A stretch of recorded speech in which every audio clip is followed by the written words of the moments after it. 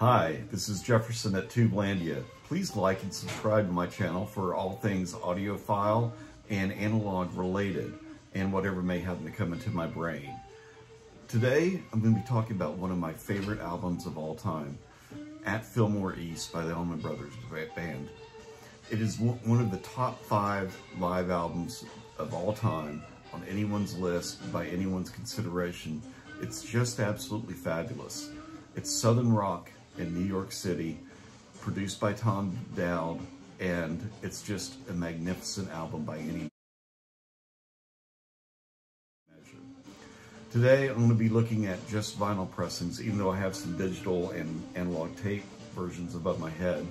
But today, it's just going to be vinyl, and we're going to be limited to a few specific audiophile pressings and the original. Starting with the original, pink label, Capricorn release, lacquers cut by George Piros, produced by Tom Dowd.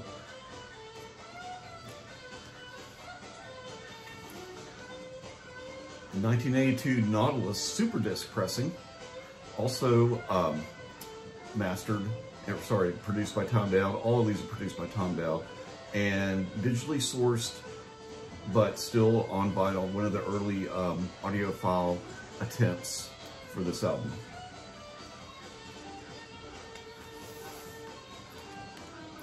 Classic Records Quiex vinyl,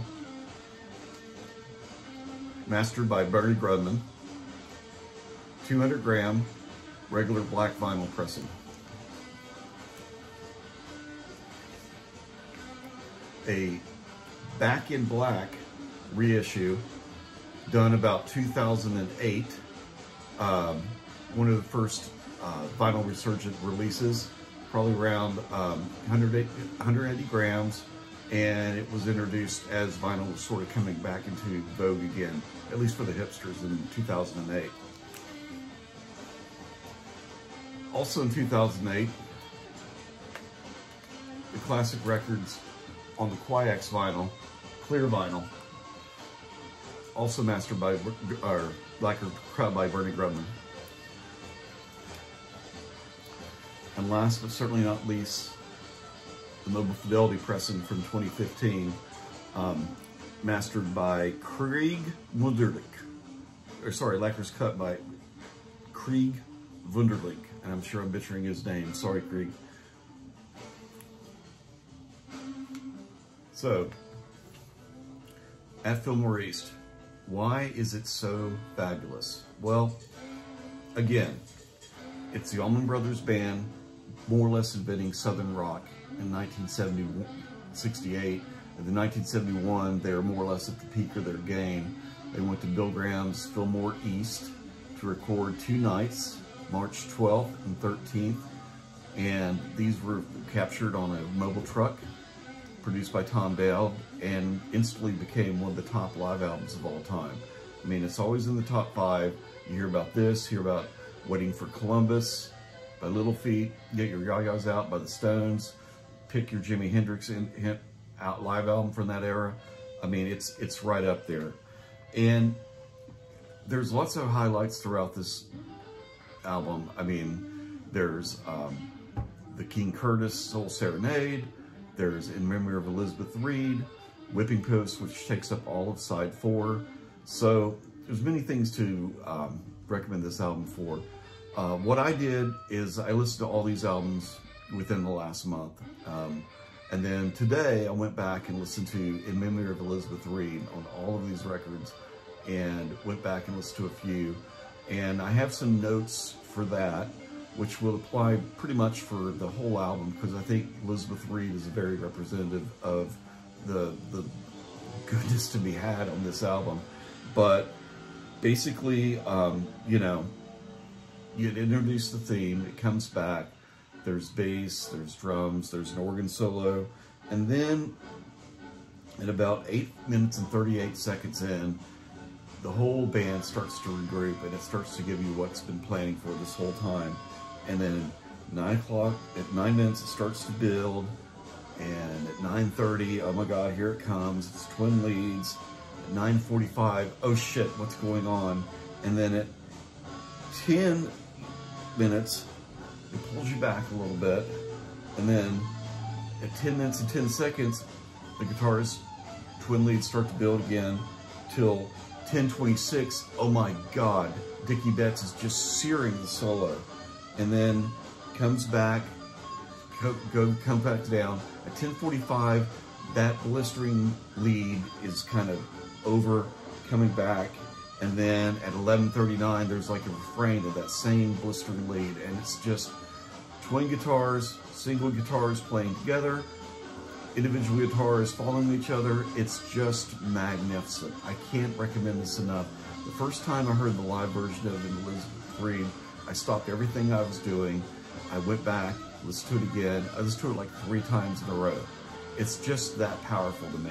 And I think anyone that likes the Allman Brothers and likes live rock and roll will get what I'm saying. So I use that song as the benchmark to kind of listen to all these other pressings as I went through and did the critical listening to do this evaluation.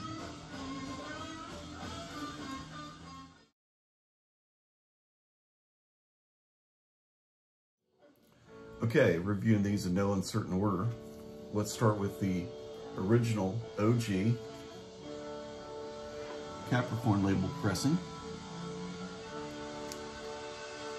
On the pink rim. Fun fact, on my copy, side 4, the label is printed twice. Side 4.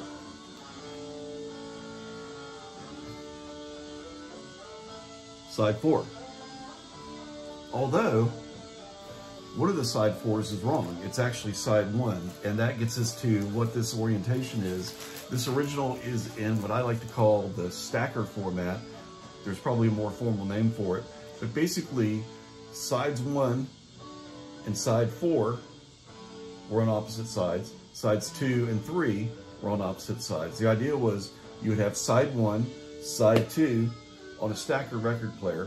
Side 1 would play, side 2 would drop on top of it, grinding both records so you could replace them soon. And then you would play side 2 and then flip the entire stack over. And then side 3 would play, side 4 would drop, grinding the other side of the record, so you're going to have to get the records, new copies that much sooner. And then you would play through for convenience. Anyway, that's how it was done back in the day. And that's how this record was pressed. Now, to the listening notes. The bass presentation, very good, very much there. And the cutting, overall the cutting was cut pretty hot. By the way, I did level out the gain at about 70-75 dB for all these pressings, so it's an apples to apples comparison from that perspective, at least. The bass was there, it was, but maybe more in the background than other pressings. The organ solo was definitely more prominent and clean and prominent in the mix than other versions I heard. The part of Elizabeth Reed where Dickie just sears it, I mean, that was, wow, in your face, prominent, very nice, very distinctive. And then when the lead comes back in, it's slightly understated and it builds again. Although that second lead after the initial searing of Dickie, I thought maybe it was mushy, but it was not. It was more of a more rounded presentation than everything else. Mushy is not a good word because I overall liked the presentation, but it wasn't really prominent like the first lead and maybe with other pressings that I enjoyed. The dynamics were great. The bass and the drums were prominent, but they were more kind of subdued in the background more than you know, maybe other pressings. But for all intents and purposes, the original sounded right. Maybe it's because it's the version I've heard the most over the years. I'm an older guy, and so maybe that's what I'm most used to. But, you know, for the most part, there's nothing to complain about the original pressing. Everything's there and everything's nice, and, you know, it's somewhat affordable considering what other pressings and audiophile pressings are going for. So the original's great.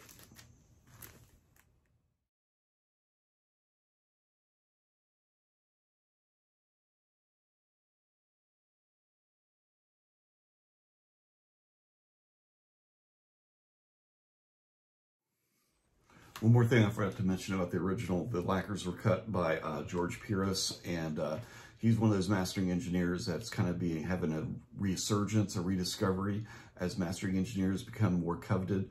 And there's a lot of initial pressings from the 70s and also reissues that he's featured on, and he's always got a good reputation, and his sonics are always outstanding.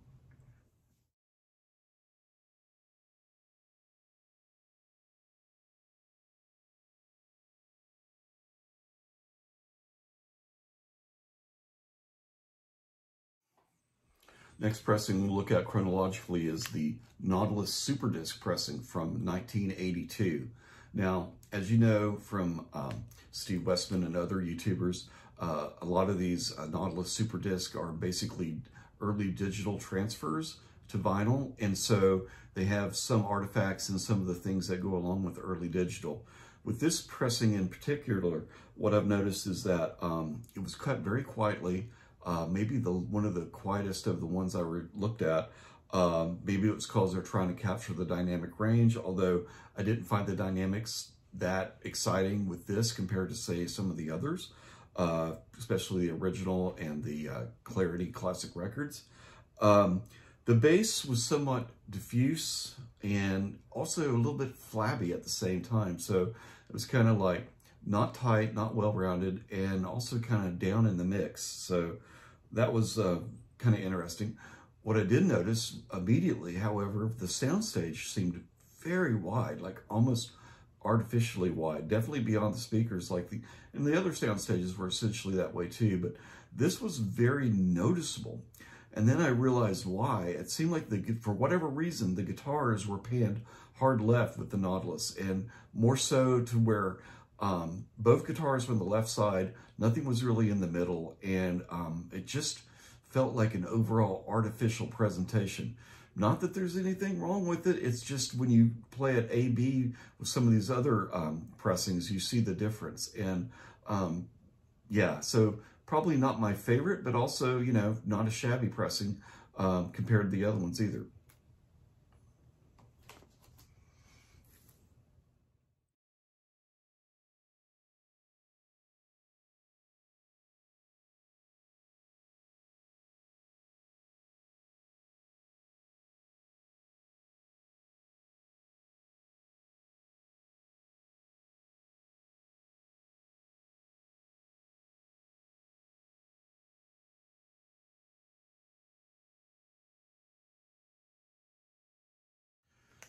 Moving along, we get to the Classic Records 200 gram Quiex pressing. This is the one that's on black vinyl.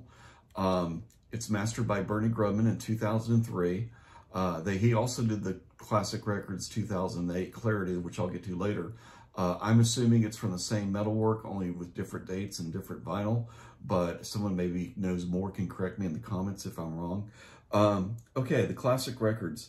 This also had the wide soundstage, but it was like a, you know, regular wide soundstage, for lack of a better word. It sounded natural. The dynamics were the best of any pressing I'd heard, and the bass is clear, distinct, right. The drums are very distinct. They're clear. They're in the mix where they should be, but they're not overpowering. They're not overly prominent. The guitars were centered and then slightly to the left, but not as far panned left as the Nautilus recording. And the drums were probably the most distinct and clearest of any pressing that I listened to. This was just a great pressing. Presentation was natural. The soundstage was natural.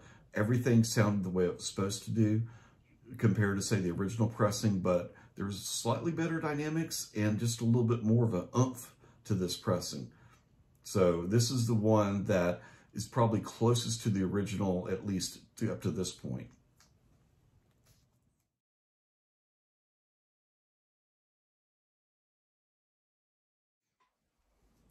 Next on the comparison train, we have the Back in Black 180 gram repressing, also from 2008. So what can I say about this pressing? I think it was done as vinyl was possibly coming back to the certain extent it was in the early, the mid to late aughts. Certainly that's when I was starting to kind of get back into vinyl after being off of it for 20 years. In terms of what this gives us, the Back in Black, somehow the guitars were both veiled and shrill at the same time, which is kind of a masterstroke and unpleasantness. I'm not sure how they pulled that off. The bass was almost hidden behind everything else. Couldn't really find it.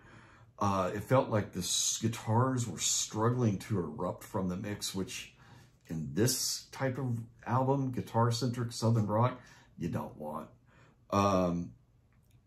One thing I did notice that the organ solo during Elizabeth Reed, it seemed kind of fuller, and it was separated out from the other instruments, but it was also more rounded off. So as a result, it was just, not that great of pressing. So, it's $20, $30 on Discogs right now. There's probably a reason for that. And yeah, it's better than nothing, but I don't recommend it.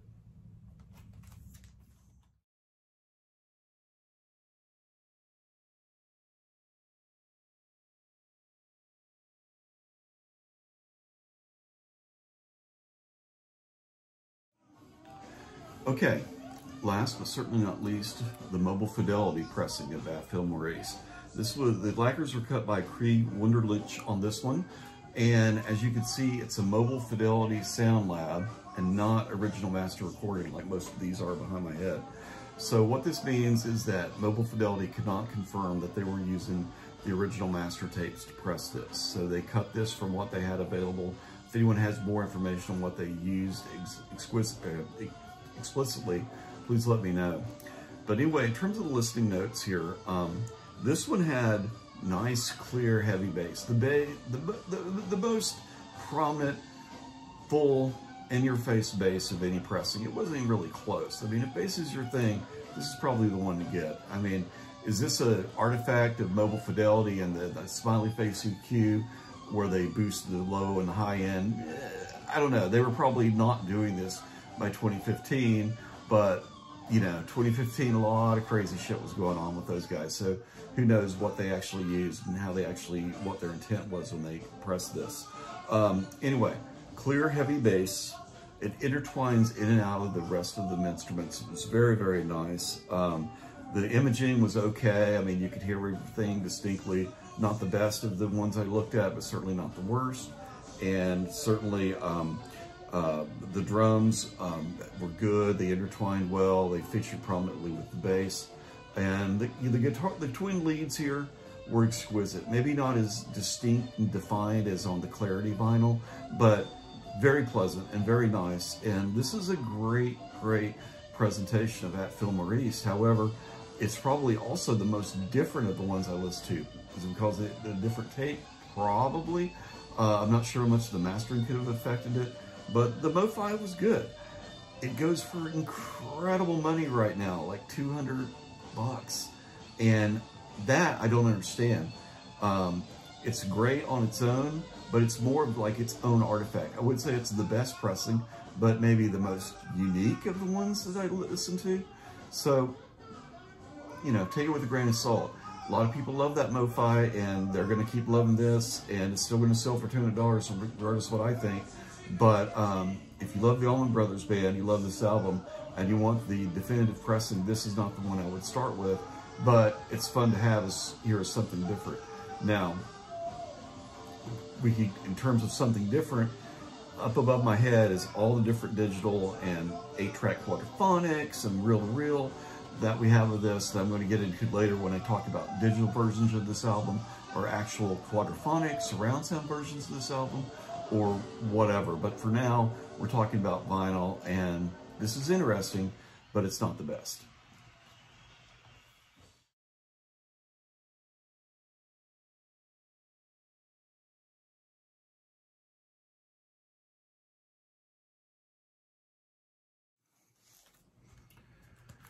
Next up, we have the Classic Records on Clarity vinyl. So this is their version of UHQR, the early Mofi. It's on an opaque vinyl, very distinctive if you've never seen one. Also on the original pink label. So Clarity vinyl. So it looks a lot like UHQR, which it is, but it was under the Michael Hobson regime when they called it Clarity. So unfortunately with this pressing, the Clarity vinyl came out towards the end of Classic Records' run, and so unfortunately a lot of times you'll get a Clarity vinyl and there's smooth, crisp mastering, clear dynamics, but for whatever reason there's also a lot of surface noise. And so this one did have a little surface noise, unfortunately, but it wasn't terrible. And you know, I actually cleaned it a couple extra times and got most of it off. But the pressing notes, all that being said, it sounded great. I mean, the bass was super prominent. The guitars were right. It was dynamic. Probably the best dynamics of any pressing, including the original that I heard. The drums are clearer, more distinct. Everything just felt right. The organ, the organ solo during the bass, you could hear both the organ and the bass separately. It was very nice to kind of hear the bass swirling around like it's supposed to be, and very tight, very distinct bass, but not too full, not too flabby, not too rounded off.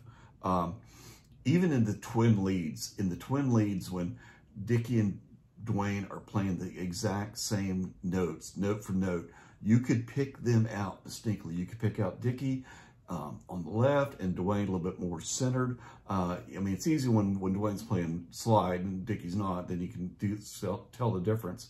But even when they're playing note for note towards the searing part of Elizabeth Reed, you can hear them distinctly. It's so amazing, it's so magnificent. I really, really like the Quiex pressing, and I can't say enough about it. I mean, it's probably the best I listen to, and the fact that it's going for like under $100 still on Discogs sort of amazes me. But that's the Classic Records as Clarity, not Quiex, Clarity.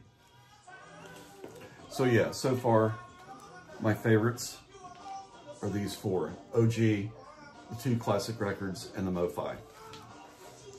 Now, the rest of the mix. This Back in Black sucks. You know, they did their best. I'm not sure, well, they did something. You can do better. Okay, if you made it this far, I appreciate it, and I hope you found my notes interesting and possibly helpful. What's the summation? Well, in my opinion, at this time, in 2022, here's my breakdown of these pressings. My favorite, I've got to say, is probably a toss-up, but I'm going to give the slight edge to the original. It just sounds, oops, that's not it.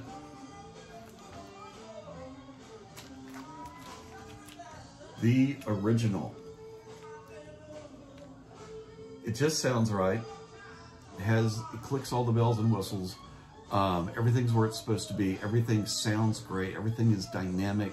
It's just exceptional. This is the one to get. You can also pick this up on Discogs still, a George Piros mastered version for, you know, $25 for VG, maybe $50 for VG Plus. I paid a little under $100 for this near mint copy. Stunning.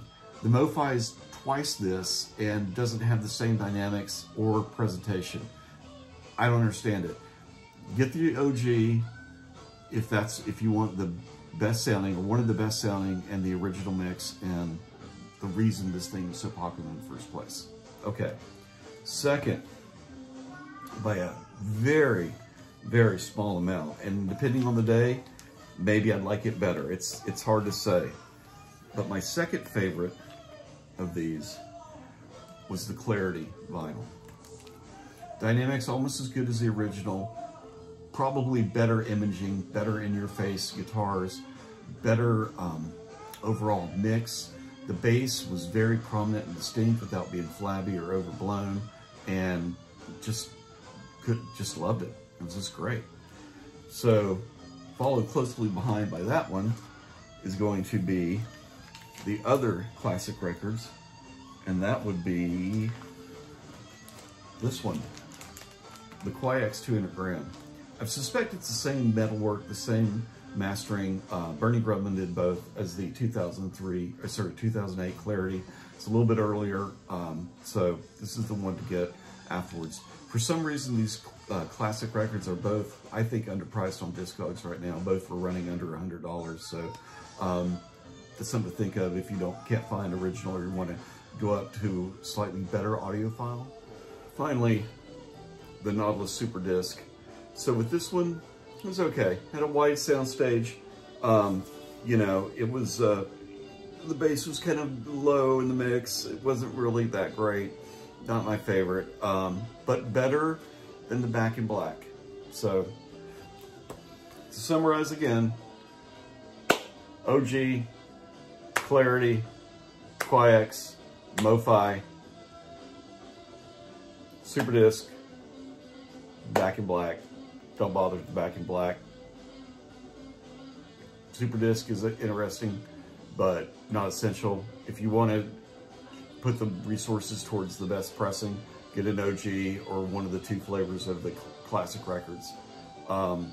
Supposedly Hobson's stuff, all this metal work went to Chad, so Chad may have it. So Chad, if you're thinking about it, you want to do another repress, UHQR, I don't know, looking for suggestions, you got the metalwork, how about this, buddy?